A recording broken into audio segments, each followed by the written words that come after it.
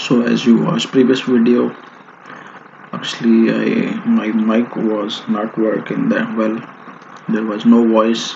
I was speaking with all the video, but unfortunately due to some reason there was no voice. But I'm recording this now. I have prepared all the method, but there is without voice. So first what we have to do, I just take copy from the fabrication model of the column, then on the different views we have taken flat shot like front elevation and side elevation, and then perspective view take all flat shot and the top view flat shot, and then I have mentioned all the measurements, positions, and the distance for the iPads. I have labeled here all iPads separate all the parts from starting from P1, P2, P3 like this series. Here I have taken flat shot for the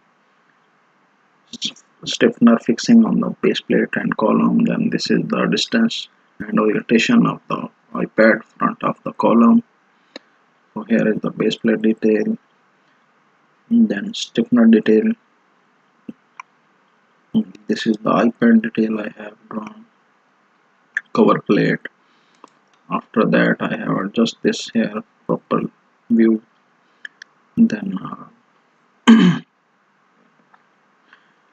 I have prepared this assembly list in the Excel file as you have seen.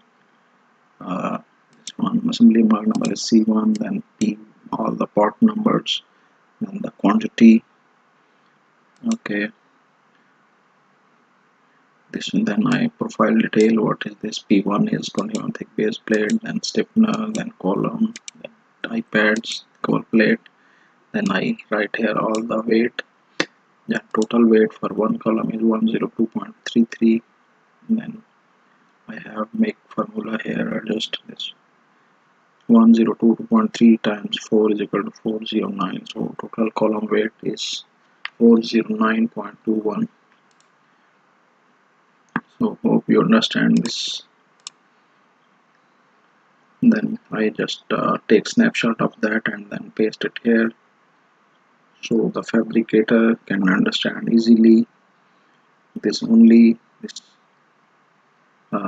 quantity for the one column, then time 2 for number for all, for 4 column let's square 4 number, this 24.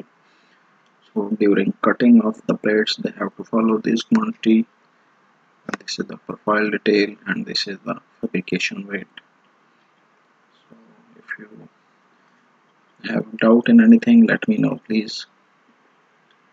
Hope you understand. I try maximum to make it very simple and easy. So until next video.